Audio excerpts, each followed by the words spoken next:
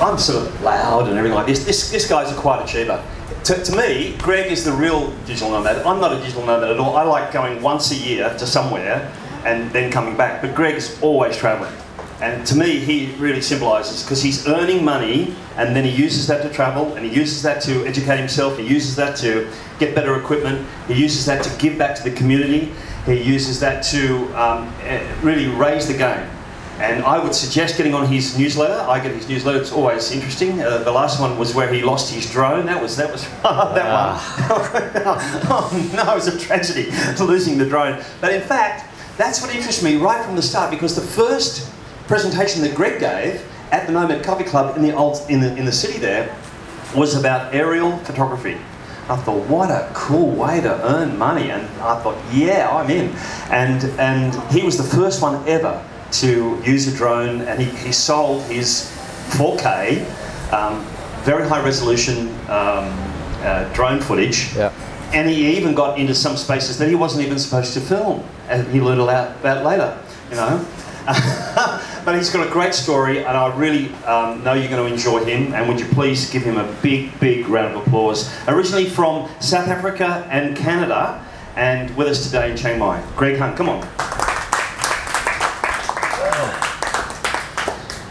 Thanks for that awesome intro, Peter, and thanks Matthew and Shane for the opportunity to share some knowledge with you about building a business as a videographer. So, yeah, just what are you going to get today? Hopefully I can inspire you, give you some tips if you're creating content, whether it's audio or video.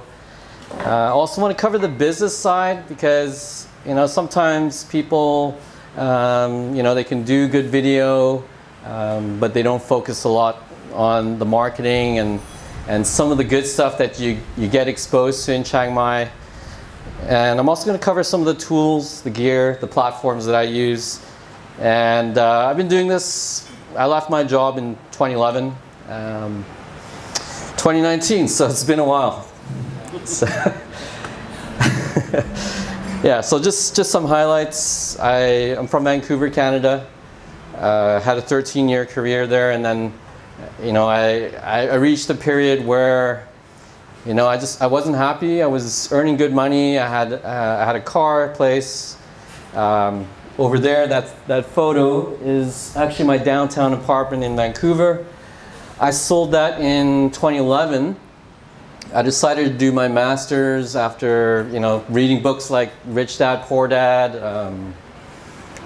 you know, some self-discovery books. And after I finished my master's, I did a business plan about a travel luxury tour company in Vancouver.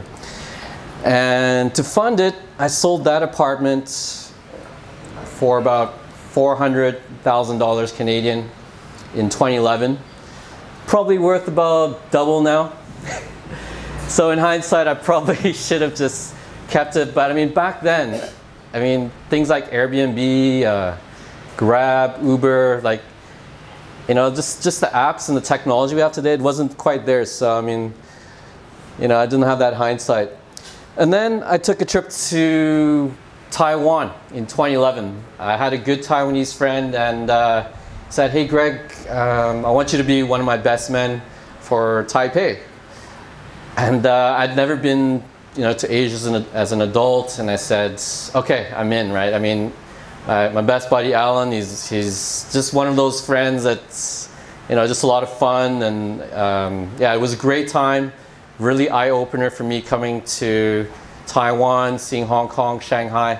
And back then, I had a Canon SLR 7D, used that from you know, that first round of funding from my apartment, and I didn't even have a microphone or a shotgun, and I filmed the travel log series. So, you know, it's just, I look back at that and I'm thinking, man, all that video and the sound was crap, you know, a month of filming. So I mean, one tip to raise the production value of your video is improve the audio. So you can do that with shotgun microphone, you can use a lav mic like I'm wearing now.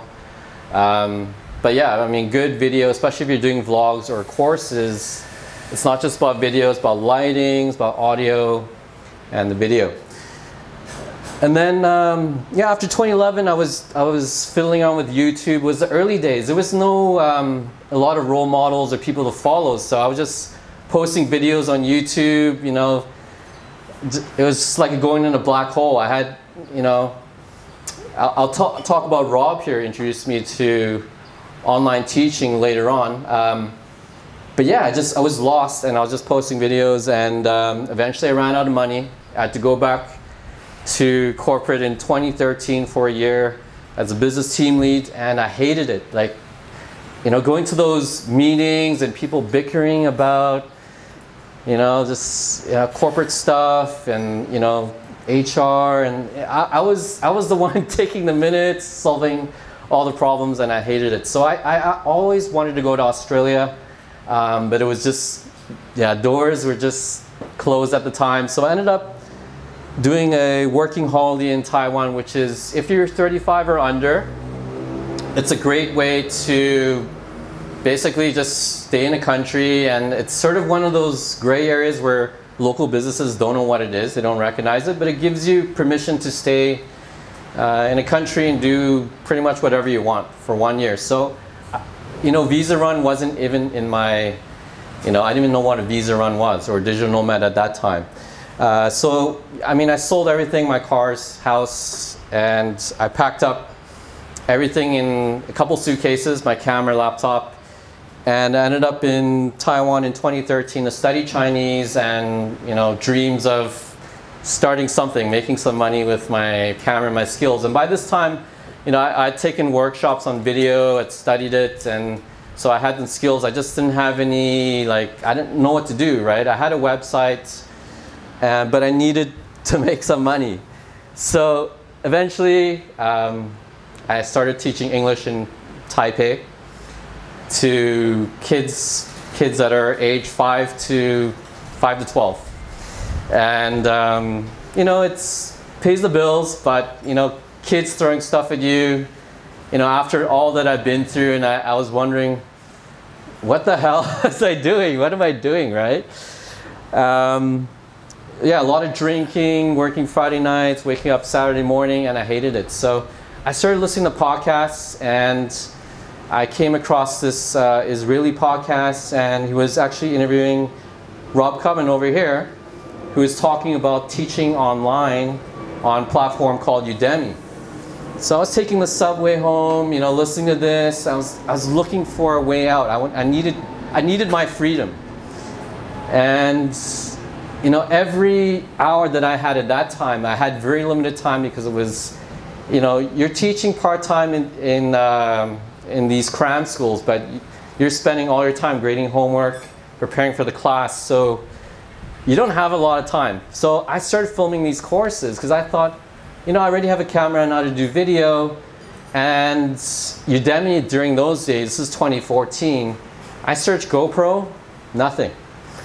So I had a GoPro, I had a drone, I had an SLR camera, so I got to work. I started filming these courses, and yeah, started launching them. And I was creating a lot of YouTube videos, and yeah, I think I'm all over the place right now, but yeah, I'll get into those things soon. But basically, it was around 2014 I met a Canadian programmer, and he introduced me to digital nomad culture.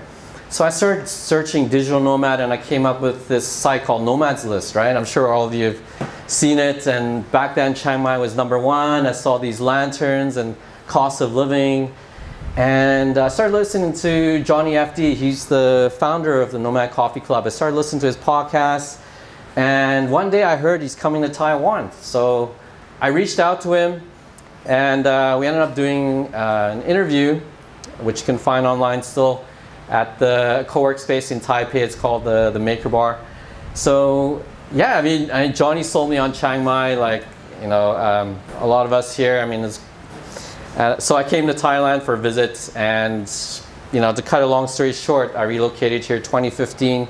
That's when the Nomad Coffee Club was at Soy 5 Healthy Bee. Yeah, it was like going to college again. Like, You know, there's a lot of people coming in during that time, just looking to start something, and a lot of energy. And we were staying at the PT residence, this apartment, and my friends were down the hall, Dylan, and we're just sharing ideas. SEO, I was learning a lot, right? You know, and one thing I'll share with you is, like, don't do this alone. I mean, Chiang Mai is a great place to meet like-minded people, and I've traveled and lived in a lot of places as a digital nomad, from Vietnam to Malaysia, Vancouver, and South Africa. This is the best place with the communities. So yeah, make the most of it.